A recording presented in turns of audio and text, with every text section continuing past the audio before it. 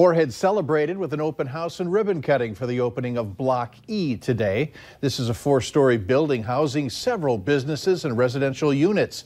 It also has a community patio out front facing Main Avenue with underground parking for tenants.